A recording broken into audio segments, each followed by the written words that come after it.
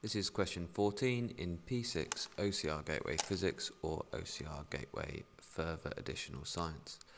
Dan builds a circuit using an LDR. An LDR means Light Dependent Resistor.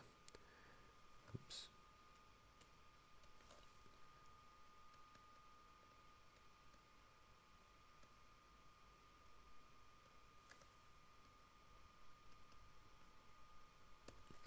So the resistance depends on light.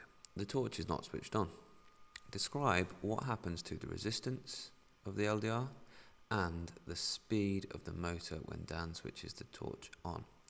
So this is a 2-mark question. You probably guessed. Firstly, 1 mark for the resistance and the next mark for the speed. Just pause. Just try and remember which way does resistance change with light. So does higher light make a resistance higher, or does higher light make the resistance lower? And then once you've got that change in resistance, what's going to happen to the speed of the motor?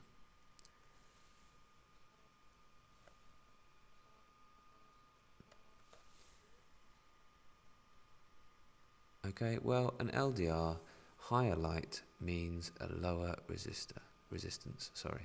So initially, there's less light, the torch is switched on, there's more light, higher light makes the LDR resistance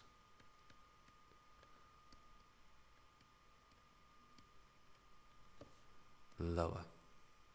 You don't need to write the next bit, that lower resistance means a higher current, but it's crucial to your understanding. Higher current means the motor spins faster.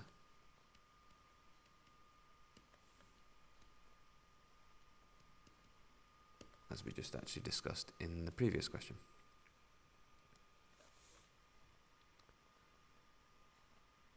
Next little part of this one.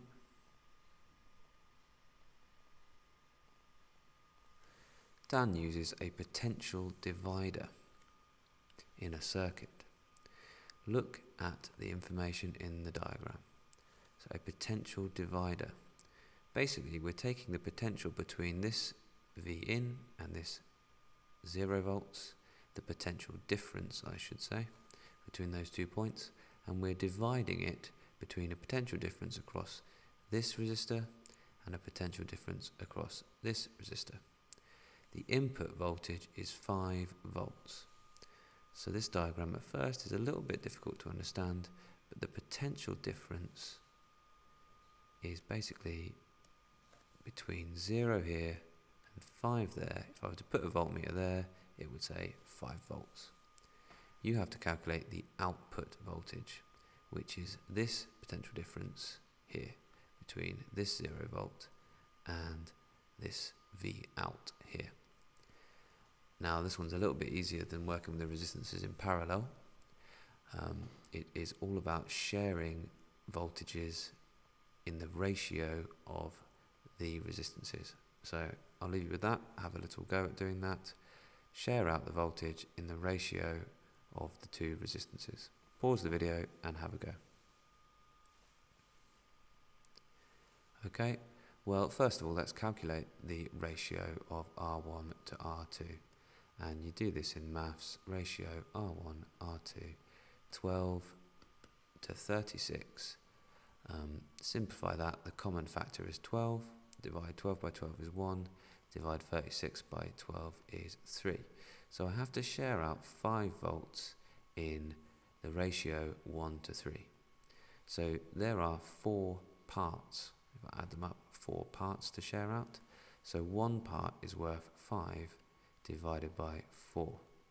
So the potential difference across here, if you like, is actually 5 over 4. Okay, and I don't need to work that out, but just for fun, 5 divided by 4, it's 1.25. 1 1/4. So what's left over would be 3, the 3 shares of 5 volts.